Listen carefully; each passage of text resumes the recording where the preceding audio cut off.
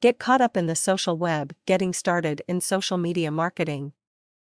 At this point, it is hard to believe that there is anyone out there who hasn't heard statistics about how popular Facebook, Twitter, and other social marketing websites have become. These sites have accumulated incredibly large followings of extremely loyal users. But just because a website has huge volumes of traffic pouring in, does that automatically make it a good place for your brand to be? Does your brand need to engage in social media marketing, and if so, how do you get started? To answer the above questions, we will start with the first one. Just because a website has huge volumes of traffic pouring in, does that automatically make it a good place for your brand to be? The simple answer to this question is no. You see, while huge volumes of traffic are impressive, one must consider the intent of those visitors. Can you answer the question of why someone visits a site?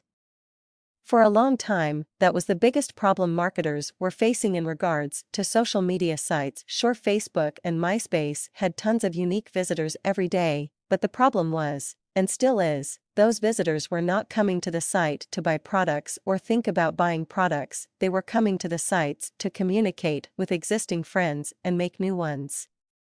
So how do you advertise to people who are not just uninterested in your product, but all products in general, during the time they are spending on the site? The secret is to understand how your brand can contribute something positive to the experience.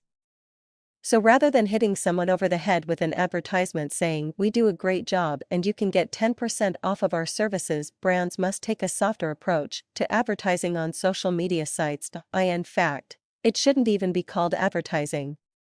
Really, what a brand needs to do on these sites is establish a presence and then contribute to the ongoing dialogue when possible. For instance, imagine you represent a cell phone service. Rather than posting ads all over Facebook saying that you have a great deal, a much more effective stance is to create a Facebook fan page, fill it with information that is genuinely useful to consumers, and then monitor conversations for mentions of your brand or industry so that when the chance arises you can add value to the conversation. You can see from this example that social media marketing is not a platform by which you are going to win new customers overnight.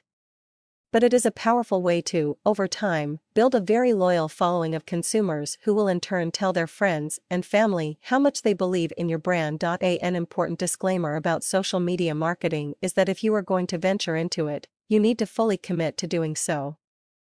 That means creating a strategy around it. Where will you create a profile? Who will manage it? What will they say? How will you deal with an angry customer? How will you leverage a happy customer?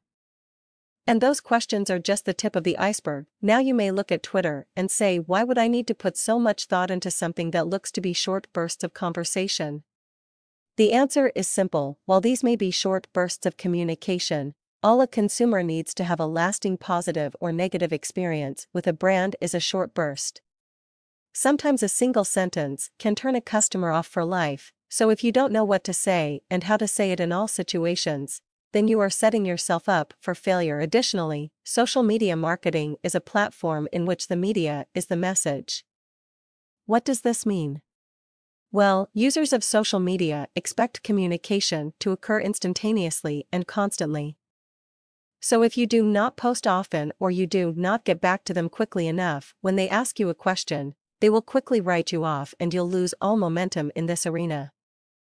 You must be prepared to offer new, valuable content on a very regular basis if you wish to keep a social media audience engaged. That could mean posting interesting articles and links, promoting special offers and asking for customer feedback, answering user questions, or a mix of all of these tactics. It is a large commitment to say the least, but the potential rewards are significant as well. Be sure you carefully consider the opportunity, do your research to understand the medium, and carefully develop a strategy if you wish to enter the world of social media marketing.